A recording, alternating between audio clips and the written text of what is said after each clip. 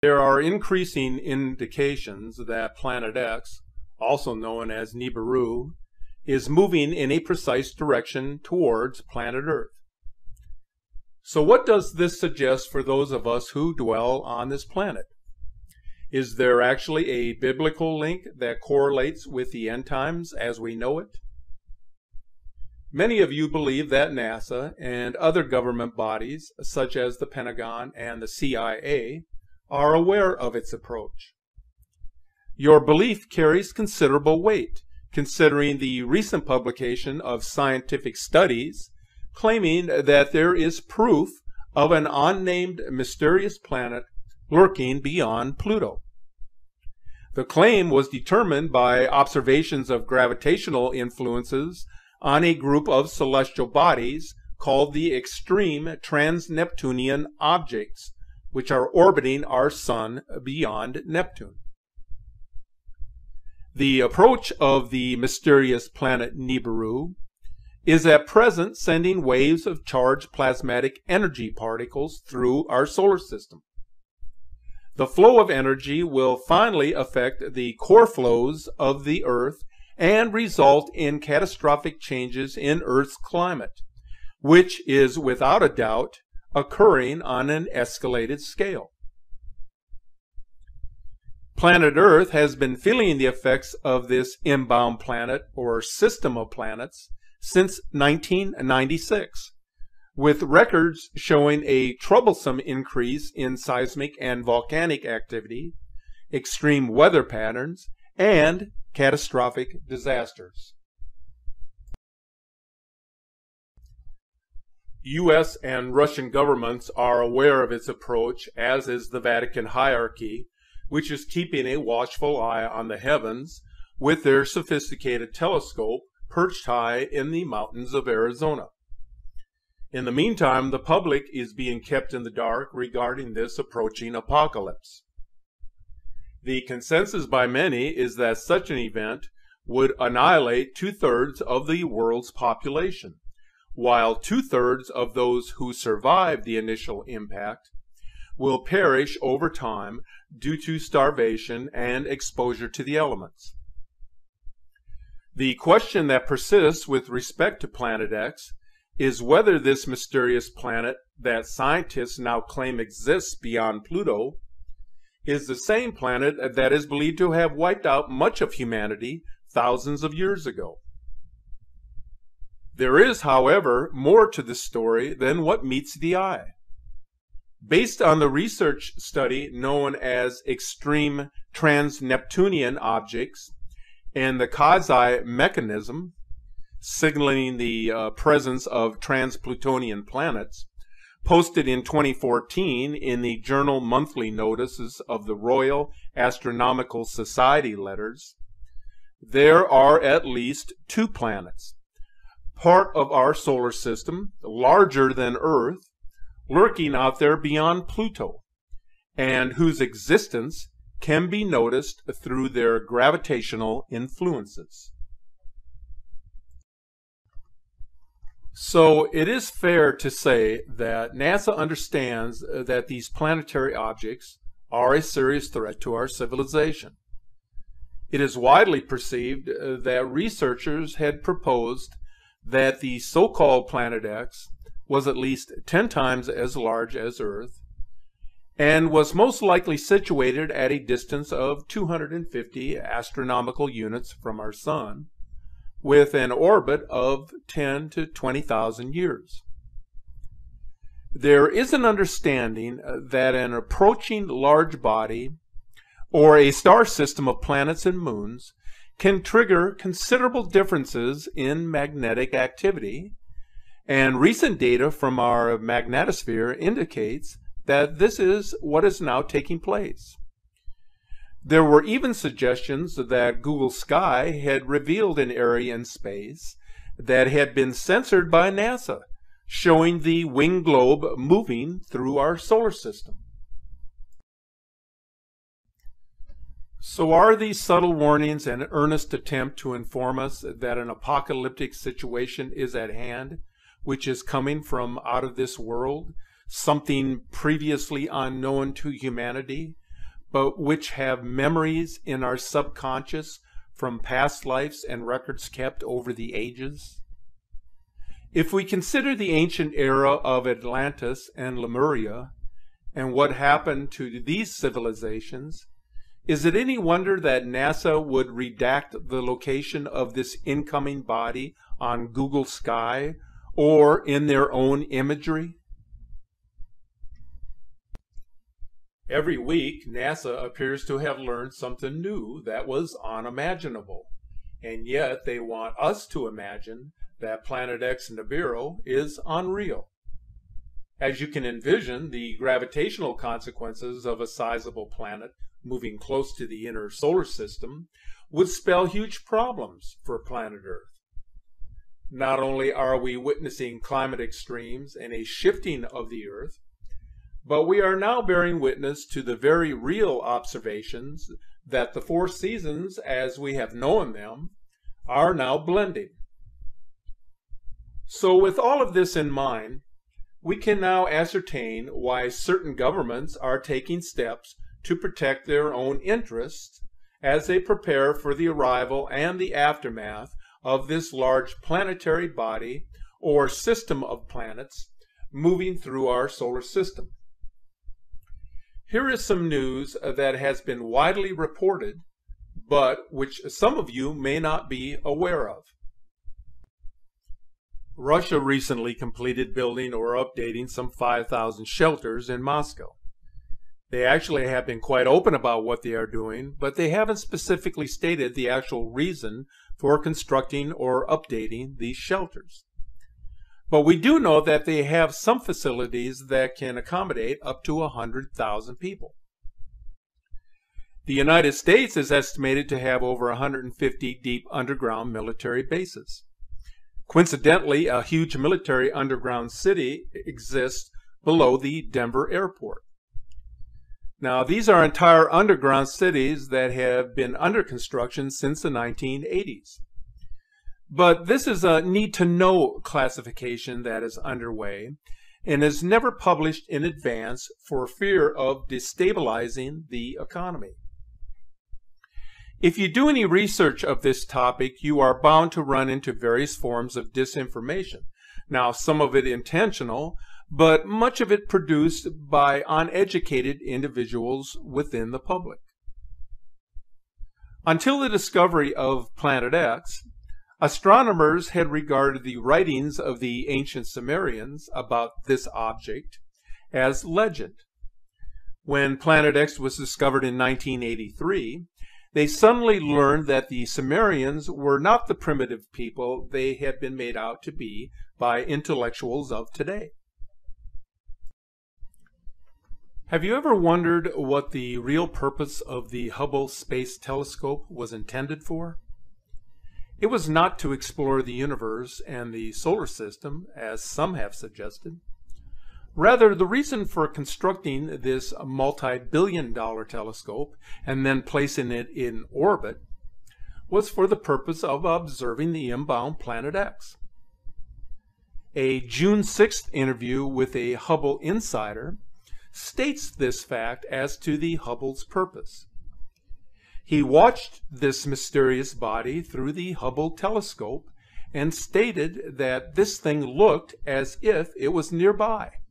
And the Hubble got cut off, and they encrypted it, and that was the end of any transmission. So let's listen to this interview. Back in the 1950s, most people weren't aware of it, but there was a scientific storm in America all through the late 50s about this thing out there in space, because the astronomers were all watching it, and that was back when they weren't afraid to talk about it. It was in the science magazines. I mean, I had a subscription to, like, Popular Science, and hell, it was on the front cover of the magazine one day in, like, 1961. And I was really excited when I saw it, because here's this giant red planet on the horizon of the California coast, and a humongous tidal wave coming in towards the coast. And having grew up in the mountains of the Sierras, and this thing in the magazine, it said this tidal wave coming in was going to be at least 3 miles high. And I went in and showed it to everybody in the house, and they laughed, and they said, look, It says right here, there's nothing to worry about. It won't be here for another 50 years. Hey, guess what? That 50 years has came and gone. And this baby's out there in the sky. They've been watching it. I watched it. And I can tell you, this thing has got so much trash coming around it. You know how we live in a solar system? We've got 9 planets and a big sun. This thing has got 7 planets and its own sun. The years as it went by and we watched it, it got bigger and bigger and bigger. And then finally, about '08, we could see this thing like it was across the street. And we could see that it was a blazing hot ball of fire giving out sparkles of red iron oxide dust for thousands of miles in every direction. And you could see the planet circulating it. Now, I'll tell you one thing that I really am nervous about. I think this thing's got a planet like ours circling it. This is its own solar system. We're about to have a solar system come through the middle of our solar system. This can't be good. But unfortunately, it looks as though that's what's going to happen. We were looking at asteroids. Right close to this thing, there's asteroids that are floating around right near that are orbiting the main sun itself. These things appear to be about 500 miles across. This thing looks like a giant red teardrop-shaped dust cloud, and you can see once if you're able to see it up close like we did, you can see every speck out there.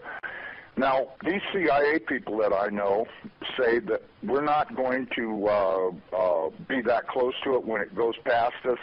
They're saying that in order to attain breakaway speed, when it comes up around the backside of the sun, its speed will at least double, possibly more, which will put it here earlier than everybody is saying it will, and that this thing will probably be about 20 million miles from us when it crosses in front of us. And then as soon as it flips us upside down, we're going to go into its debris field. These CIA guys told me that this pole shift will probably happen from start to finish in around 28 minutes. That doesn't give you a lot of warning. When you see that thing out there in the sky, you're going to have to run as fast as you can to your underground facility, because this is going to happen so fast. Now, see, here's another thing nobody's talking about. You've got this giant iron planet that they say is 47,000 miles across, getting ready to come up past us. And when it starts to approach us, it's going to start and have real serious effects. So is it a planet or a failed star? It's not a failed star. You know, I saw this thing up close. It did not look like a failed star. It looked just like our sun. Right. Okay? Would you call our sun a failed star? No. Okay, well, you had said planet. I wasn't sure if it was like a failed star brown dwarf or a full sun. So it's a full sun? It looks to me like a miniature sun, just like the one we have. The only difference is our sun is giving off flames and stuff, and this one's doing the same thing as it, but it's giving off this red iron oxide cloud of dust around it, and until it got close, we couldn't even tell what was in there. We could see it was hot, and it looked like it was just a dull red when we were first able to discern it through the red cloud. But as it approached, it started to become more apparent that this thing is just orange hot, right. And it's got this enormous, and I mean enormous, at least 50 or 100,000 miles on each side of it, this red dust cloud that goes all the way around it. I know when we were watching it, as it started to make the upward swing to approach behind our sun, it was amazing. The red dust cloud settled down. Instead of being round, it started to settle down into a V, like wings, upside-down wings. Right. And I thought, boy, I wonder if that's where the ancient Sumerians got the idea this thing had wings, because, you know, centrifugal force is a funny thing. When it comes back up around the planet, when we see it in the sky, my guess is it's going to look like it's got wings, because centrifugal force is going to be pulling the red iron oxide dust and particles out to one side. This thing's going to look like a big red dragon, exactly like all the ancient Sumerians and the Chinese and all the rest of them that had documented this thing's passing before. It didn't look like a white ball or a snow cloud or nothing. It looked like a big red iron oxide dust cloud with a superheated star in the middle of it. And I mean, you know, and that's what we've seen. So, you know, I don't care what anybody else says. There's a possibility there's more than one thing out there. You know, I watched it through the Hubble Space Telescope, And when this thing looked like it was across the street, the Hubble got cut off and they encrypted it, and that was the end of any transmissions we had to watch. And we know that the Hubble, in order to be in the shadow of the Earth, had to be at an angle, and so that meant it was looking downward, and this thing was coming up underneath of us. And I tell you the honest to God truth, I personally think this thing is real close to us right now. But, you know, that's just my general feeling that, you know, and I'm a pretty psychic guy. I have the feeling that this thing is right close by and that we're going to see it any time. Okay? Because, listen, they've known about this thing forever. And I mean, they've known about it forever. I mean, if I read about it in a science magazine in 1961, that tells you that, I mean, it's only 1,800 years away. How could they not be able to see it when it came around the backside of the last sun and headed this way? Right. You have to know they've been watching it, because if you know, Carl Sagan was showing stuff that they took with their old telescopes that was billions and billions of miles away. And this thing's only 1,800 years away. Well, and by 1930, it was only 70 years away. You know, we do estimate that this thing, let me give you a thing, maybe you can figure out your own timeline. We estimated that this thing is traveling around 3,500 miles an hour, okay? Okay. That was our estimate of its speed. Now, it has been picking up speed, and that's the reason why we think it's going to arrive early, because when it comes around the backside of the sun, it's got to double that speed in order to attain breakaway speed to leave the sun and not wind up orbiting it. It's never orbited the sun in the past that we know of, so that means that it's going to have to attain breakaway speed to head back out into space. Now, you look at the NASA videos, photos, and all this other crap those morons put on the internet. This thing is coming in. It's going to, as soon as it goes around the top of the sun, it's going to go back out into space. Right. And it's going to do this really fast. When it goes past us, it's going to go past us so fast that we'll almost have no time to get ready. That's my opinion, but, you know, just drawing it out on paper a few times and thinking about it, and I went, you know, if this thing picks up enough speed to make breakaway speed, then that means it's going to come past us. You know, this thing, according to what I was told, is that this thing is approximately 47,000 miles in diameter, you know, 4 or 5 times the size of the Earth, and it'll come past us, and we won't have a lot of warning, and we won't get to see it in the sky until it's on us. Now, I was told that the poles are not shifting at 42 miles a year. They're shifting at 42 miles a day, and the reason is because this planet is rolling over to face this thing. Now, when it goes by, it's not going to push our North Pole away. It's going to grab our southern pole with its northern pole, and it's going to be like somebody kicked this planet in the ass. That earthquake that it talks about in Revelations, when the opening of the 6th seal comes, from what I've been told, that's very accurate, because that's exactly what's going to happen. There's going to be a massive earthquake when it locks onto us. As it goes past us, we're going to follow it right upside down. The oceans are just going to be roaring from pole to pole, as you could well guess they would, because if you take a planet that's 7,000 miles across and roll it upside down in 30 minutes, you're going to have some real serious problems with wind and water. We should be preparing to expect this thing to show up any time.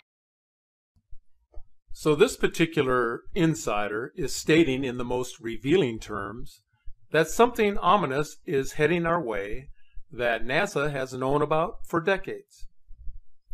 Nibiru, aka Planet X, and referred to by the Vatican as Wormwood, has a mass that is 3 to 5 times the mass of Jupiter. Its composition is cesium, iron oxide, iron, oxygen, and ozone. And according to the interview by the Hubble Insider, it consists of 7 planets and moons that orbit it and innumerable asteroids. Its existence is known by all of the major governments of the world, and they are prepared, as I described earlier in this presentation. The object is very big, and until recently it is a red dwarf star visible only in the infrared spectrum. The agent claims that the government is monitoring the system and that in 2008 it could be seen in high detail with infrared telescopes. But the manner of observation is beginning to change. Using deductive logic, a number of independent videos are capturing its close approach now. We can speculate about its existence and whether the images and videos being published on a regular basis are genuine captures. But it doesn't change the narrative that something big is out there. Even the most reputable scientists are coming to the same conclusion that we have been warning about for many years now. That whatever is out there must be found and determined as to its impact upon the solar system and planet Earth. So it's no longer a question of whether it actually exists, but rather its actual location and how long before its absolute impact will be felt on our planet. In closing, I wanted to share with you a few troubling observations that were posted recently on Facebook. The first one is a capture from the Skycam Observatory in Deakin, Australia, showing the two-sun phenomenon. Now, the sun's companion has been visible in this side-by-side view on all Skycam for several days now, which indicates that the Nemesis system is rising to the ecliptic, as I mentioned in the video which I published on October the 28th. So something is definitely taking place now, and it behooves us to start paying careful attention to the skies. So if any of our viewers and subscribers have anything of value, any type of information or images you care to share with us, please forward them over here for a review as soon as you can. Also mentioned in this video presentation was the indication that this system would be accompanied by a long trail of debris consisting of fairly large-sized meteors and asteroids. The number of space objects that are penetrating the Earth's magnetic field has increased substantially in the past couple of years. So take a look at this incredible capture from Japan on October the 31st.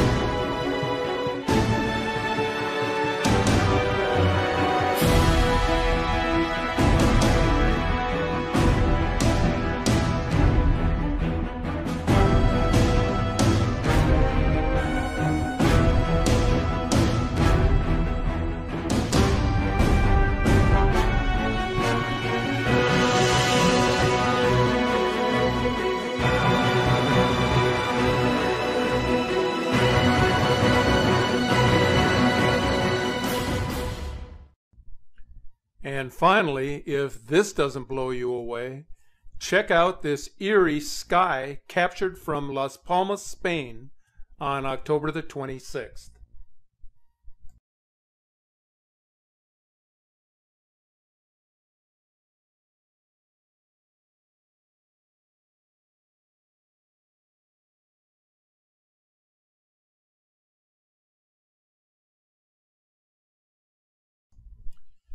So as you can see, something definitely is going on that is very difficult to explain. It was in mid-August of this year, as some of you are aware, that myself and my family members and a number of friends were among the many tens of thousands who suffered the worst flooding in recorded history here in southeastern Louisiana. We are still recovering from that devastation. The funny thing about all of this is that it seems that we encounter one extreme weather event after another. Since the Great Flood of 2016, we have had what is now considered to be one of the most severe droughts that this area has encountered in recent times for this time of the year. Not only has our temperatures been steadily above normal, but the rainfall has